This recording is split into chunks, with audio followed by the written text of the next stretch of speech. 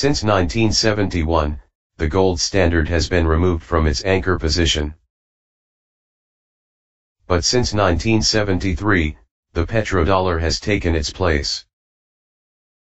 It has called for crude oil sales led by the Saudis and OPEC to be transacted in US dollar terms, for oil surpluses to be stored in US Treasury bonds, and for some kickbacks from the Saudis to the US military complex for weapons purchases. Of course, the US is ready, willing and able to create strife and to foment wars whereby the Arab oil monarchs will need more weapons. Since 2014, many events have pointed to the crippled condition of the important link between the US dollar and crude oil. The price has plunged by 50% or more, and not recovered. It is currently lurching in the nether bounds near the $45 level. Anything less than $65 to $70 per barrel is very dangerous for keeping the oil sovereigns afloat and for keeping the US energy sector solvent. Witness the Wall Street banks having tremendous problems with impaired bonds and toxic energy portfolios.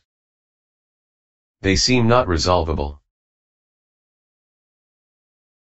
They cannot keep the oil price over $50, a sign of their impotence. Not enough financial analysts connect the new normal of a much lower crude oil price with the eventual vanishing act of the petrodollar. The Wall Street banks are deeply exposed on their entire energy portfolios, which include both bonds and commercial loans. Tens of dollar billions will have to be written off as loss, beyond the dollar billions already declared as losses. These corrupt banks have worked their magic to lift the oil price above the $50 level, but failed. They worked the task for over a year, but failed. They need an oil price over $60, but failed. The Saudis did not help the cause, by their ongoing extra output to finance their filthy Yemen war. The Saudis earned the anger of their OPEC partners, especially the Gulf Arab allies. The Wall Street banks deeply resent the Saudis for this deed, but the US military complex loves the Saudis. The other Arab oil producers also harbor rancor toward the Saudis, who really have no friends in the entire Persian Gulf region. They are so worthy of a palace coup, which would bring clamors of rejoicing in many corners of the West if it were to occur. The day might be close. The Saudi warrior prince just made more enemies in-house with the push to become crown prince. The dozens of half-brothers will plot against him. Many analysts believe an internal collapse in Saudi land cannot occur, due to control by the royals of the key factions like the military and religious center. Keep in mind that bankruptcy has a way of sweeping factions aside. A failed Aramco stock deal could trigger some internal battles, and reveal the bankruptcy in addition to the lies on national oil reserve wealth. The kingdom's bankruptcy could become a major topic soon, as the jackass has been harping on. Be on the lookout for a strange suspicious death event for the king, which could trigger violent episodes from rival half-brothers, many of whom have had their families cut out of wealth distribution, confiscation, for decades. Petrodollar is dead. The petrodollar is a dead standard.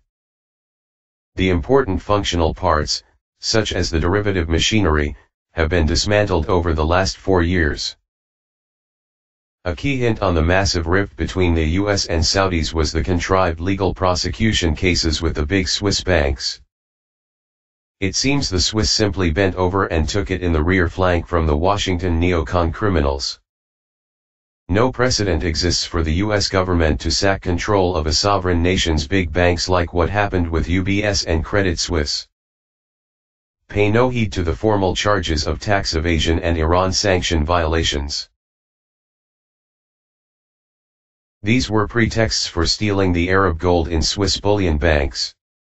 Notice that a year later, the Saudis worked to move hidden gold hoards into the safe confines of Deutsche Bank. The threads are complex, since the Qataris pulled their funds out of D-Bank, thus rendering it more exposed.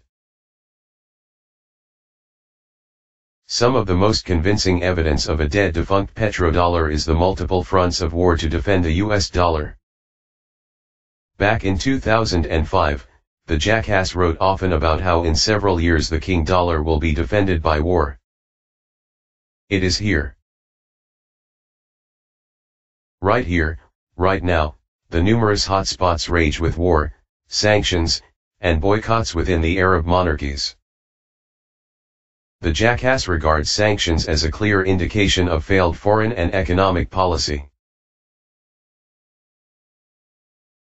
A crystal clear observation is that unity behind the US dollar is gone.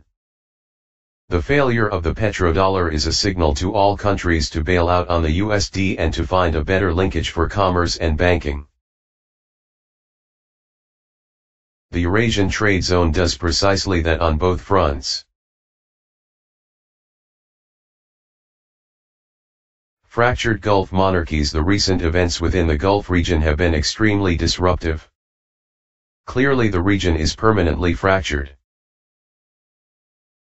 The battles between the Saudis and Qataris date back to conflict over the Muslim Brotherhood and events in Egypt. The conflict has many sides which continue to erupt. It seems that the Qataris have taken the cultural lead over the Saudis in areas of education, symphonies, and media.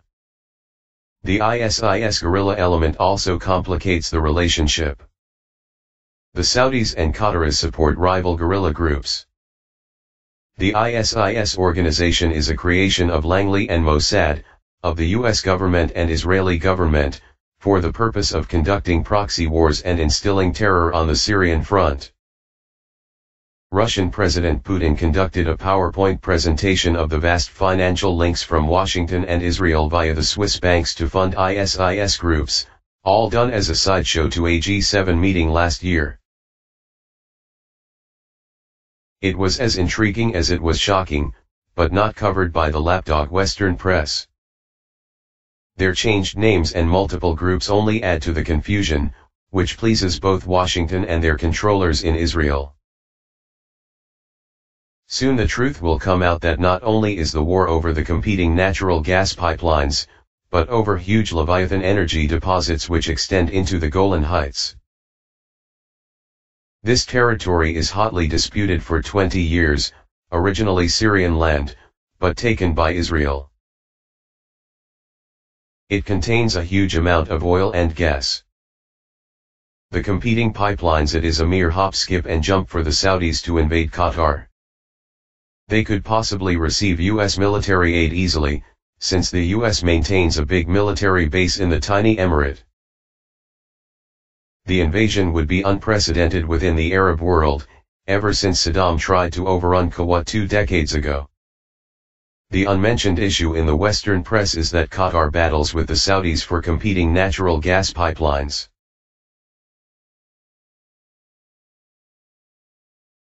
The pipeline conflict lies at the core of the entire Syrian war, but never is it mentioned. The site of the battle is Syria for its pipeline crossroads. The press refuses to mention energy pipelines, and surely refuses to mention that Israel lusts for full control of the giant Leviathan energy deposit in Syria, primarily located in the Golan Heights. Saudi Arabia tends to disrupt all Arab natural gas pipelines in favor of crude oil supply. Qatar is a leading LNG producer, and Saudi Arabia does now want Iranian nat gas competition.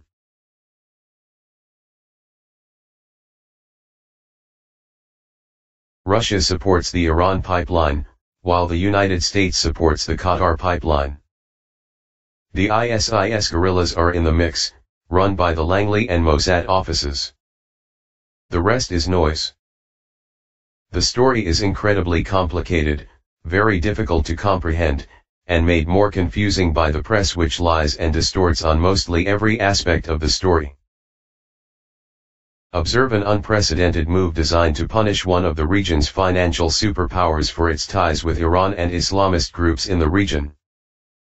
Saudi Arabia cited Qatar's support of terrorist groups, aiming to destabilize the region. The pot calls the kettle black in this case, in truly laughable manner. The ISIS groups include the Muslim Brotherhood, Islamic State, Daesh, and Al-Qaeda. The reality is that several ISIS guerrilla groups operate in Syria and Iraq, which are at odds. The comedy seems to be a battle of whose terrorist groups are better and more honorable, when none preach any Muslim religious tenets at all, just theft, profit, rape, violence, and pilferage. An alarming but true factor is that the ISIS guerrillas actually recruit men, with the promise of permitted rape of women under their protection in the captured towns. The Western press does not mention this either, while they feature the false video events of beheadings, with no blood squirts. The overarching issue is the pipeline, since the potential source of tremendous income at a time when the crude oil decline has rendered great harm to all Gulf nations. The object is supplying energy to Western Europe. The battle has amplified since the United States created a dead buffer zone in Ukraine, blocking Russian Gazprom Natgas supply from reaching Europe. The Russians reacted by diverting the pipeline construction process through Turkey, with some delays. The leaders in Ankara are more than willing to cooperate, since the US-led failed coup attempt in 2016 emboldened Turkish President Erdogan.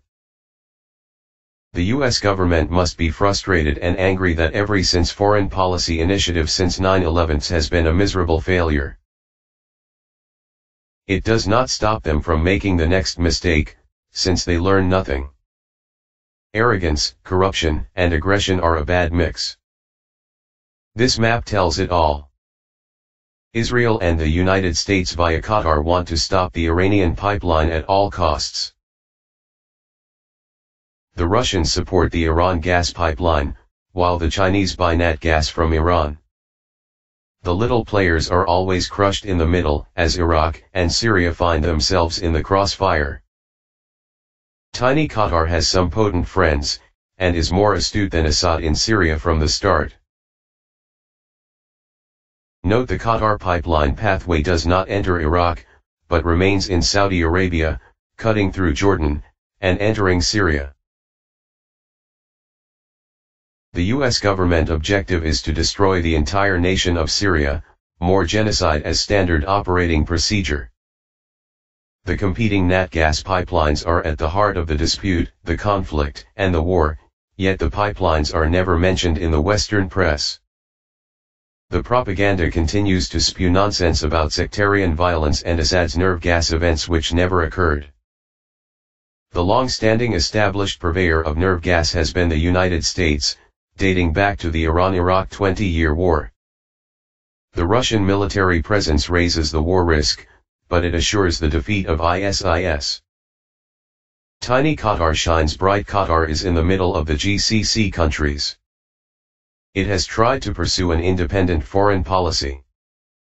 The Gulf Arabs are deeply divided and dislike those in middle ground.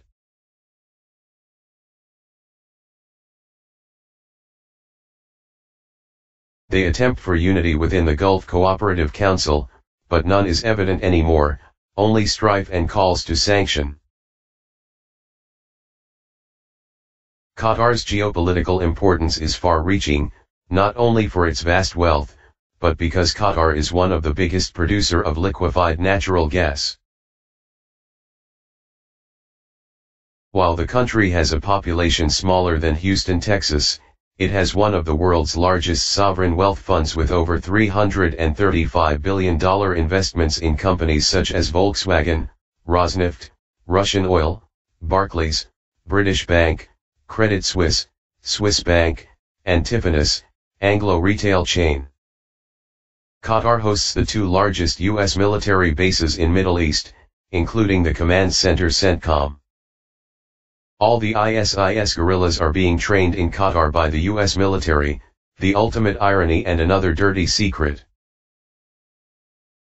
The Qatar royals are in bed with the U.S. to a much greater extent than the Saudis.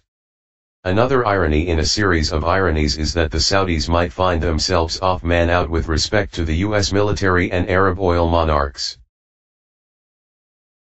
Suddenly Qatar stands to lose a huge amount in future natural gas sales to Europe, as the Russian-Turkish pipeline comes into view. In the jackass opinion, this action indicates the Saudis are parting ways with the United States in bizarre fashion, notwithstanding the fanfare of the supposed $350 billion weapons deal over 10 years. The U.S. military has a giant hub in Qatar. The U.S. has supported the Qatar pipeline. The Saudis are attacking Qatar. The jackass forecast is that the U.S. government will seek détente with Iran, permit the Iran nat gas pipeline construction, under Russian aegis, and work toward peaceful coexistence. The U.S. government realizes it cannot wage war with Iran, overrun the country illegally like it did with Iraq under Saddam. Also, Iran has tripled the Iraqi population. The Iran pipeline will represent a core element of the dual universe of a dollar world coexisting with an RMB world. The Iranians will work to use the Chinese RMB, the Russian ruble, and even the euro currencies for payment of natural gas shipments. Eventually the introduction of the gold trade note will emerge, all under the Iranian commercial shadow. More irony since the US slapped sanctions on Iran 3 years ago. Saudi lust for reserves. The Saudis might lust after the Qatari reserves, with steep arrogance of ambition amidst their own bankruptcy and ruin. The precedent has been set in concrete in just the past 2 years. The Riyadh royals in the Saudi kingdom have been striving to steal the vast energy deposits located in Yemen, which the Western press refuses to mention. The volumes are gigantic, and the geology is shared by the two countries located on the same Arabian Peninsula.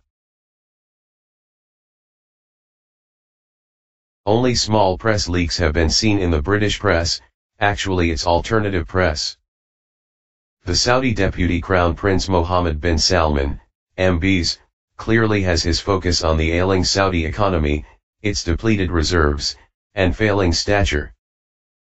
The Saudi kingdom is bankrupt, made a crippled player by the deflated crude oil price, which results in much lower oil revenue.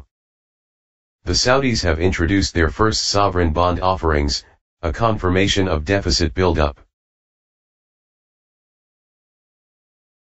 They continue to waste and squander huge amounts of money in their filthy dirty war in Yemen, complete with regular ugly war crimes like bombing civilian hospitals, marketplaces, and schools.